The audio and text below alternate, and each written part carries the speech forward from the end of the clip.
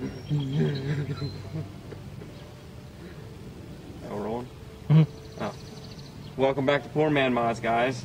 Today we're going to show you how to install a intercooler sprayer. Freddie went ahead and picked up a sprayer, well, a washer pump from Advanced Autos for 10 bucks, I think. That's a universal fit. And he's already had it mounted here. But what we're going to show you how to do is just wire it in and then show you what it does performance-wise. He's already had the liberty of taking time to run his hose down to the intercooler, and I think you punched holes in the hose itself, right? No, it's hooked up to washer nozzles. Is that what it's hooked up to? Mm-hmm. There you go. So you got washer nozzles down there. But yeah, we're going to run a hot wire from inside the car. That's going to be controlled by ignition, but then you're also going to have the ability to switch it on and switch it off if you forget to turn it off with the switch. So we're going to wire it in through there, run it out here, make it hot, and then we'll show you what it does. So we'll show you the step by step. The things you'll need to do this would be obviously some, I think this is 16 gauge wire. That's heavy enough to handle current. That's 12 volt power. And of course, you'll need cutters and strippers and crimpers. There's my strippers. Always need strippers. You always need strippers. Strippers are key. And I have lineman pliers to cut wire. So that's stuff you'll need. You'll need butt connectors, electrical tape, maybe zip ties to hold the wire in place. But other than that, I mean, everything else is pretty much good to go. So let's get her wired up. Whenever you're working with anything electrical with your car, disconnect the battery. It'll save you a lot of trouble, trust me. Why? What happens if you don't, Freddie? Don't want to talk about it, but just make sure you do it. See, what he's neglecting to tell you is we had tried to do this previously, and one was misinformed that the hot wire was still connected to the battery, and we wired the switch in, and sparks flew, and we ended up blowing a fuse, and his car didn't start for 2 days. So we learned the hard way. But what he's doing here is, in order to do what we're going to try to achieve today, make it look clean, he's taking off the wheel, and then we're going to run the wire back in through the fender well. Right here. So we're going to take that little piece off and run it through the firewall that way. Same place I ran all the other stuff for the turbo gauges. Well, the gauges for the turbo. It's just a really clean place to run wires. So that's what we're going to do.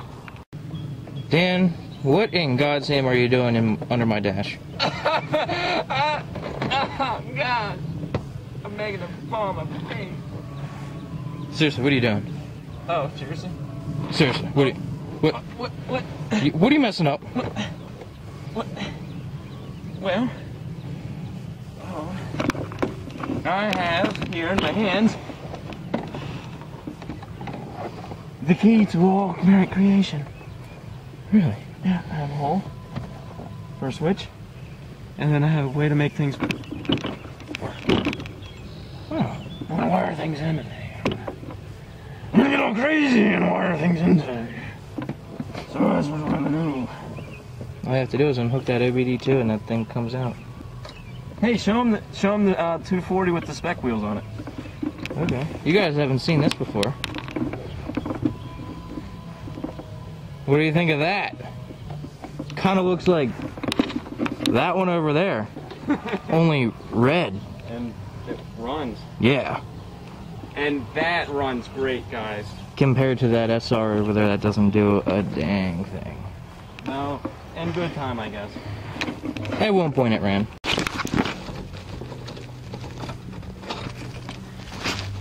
So, here's where we're at. Here's where I've ran the pillar cluster here down the A-pillar of the door. Wires came in underside of the dash, right around this area. It's a little tight fit, but here's the, if you can see my finger, all these wires here run up to the gauges, and they run out a hole in the firewall there. So, what we're gonna do here is find the wires to go to the ignition here, which should be around this area, and then we're going to wire into there so that way when the key comes on, it supplies power to the switch. When the key goes off, it cuts power to the switch, and then So this should be a fairly simple install, and we'll get it rolling here. So Dan is inside the car and he ran the wire up through this grommet. Now I'm just pulling it out to make it longer so we can run it to the switch. Alright, keep going just a little more, and stop there. Now I'm just going to run the wire to the switch and try to keep it at least semi-hidden.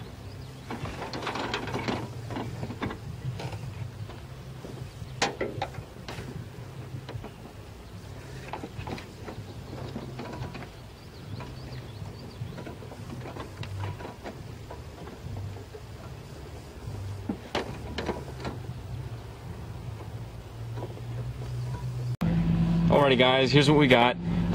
This is going to be the main power source, so I've already tied into that. Should come on and come off with the ignition. This is our ground.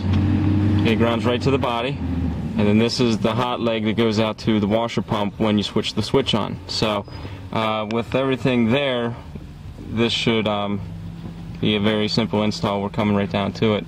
So I just wanted to show you what we had. Alrighty guys. We finished up wiring inside the car. Here's the new wire here. And it runs all the way over by the throttle body, underneath the intake plenum, or behind the intake plenum, over on the right side of the car, right here, to our universal washer pump, which is right there. Our hose feeds to the intercooler, right here.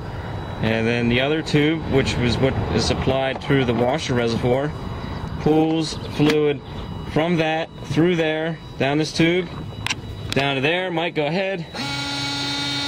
And there we go.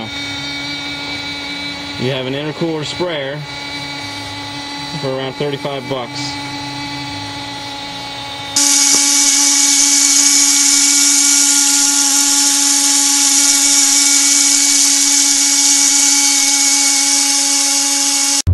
Alright, so what we're going to do a pull without the sprayer first, and as you can see we have some software that records our gallons per hour and our intake temperature.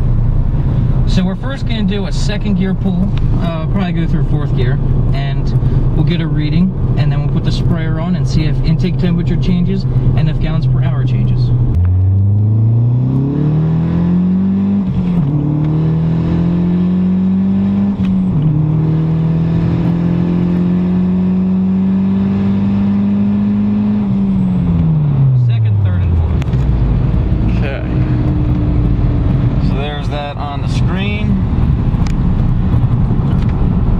Second, third, and fourth. And that's gallons per hour. Gallons per hour. And we're going to turn around, do the same pull, but turn the sprayer on, and gallons per hour should increase. Because we're running colder, so the computer's dumping more fuel. How much was the software? 50 bucks. How much was the OBD scanner, or did it come with? Came with it. Came with it. So 50 bucks, you can get your own little thing. You can do data logging. Alright. Statistics, trip seats. That's cool. Sprayer is on. Second gear pull. Initiate thrust.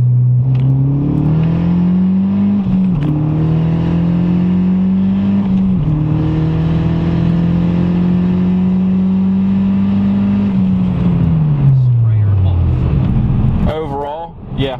Higher. There's an overall change in how much gallon of fuel was used in that. Increase in gallons per hour. Right? Fourth is higher. Third is higher. Second's way high. That's good. Now we can take a look at intake temperature, see if that changed. Just hit the next arrow over there. Intake temperature should be lower. Way lower. Look at that.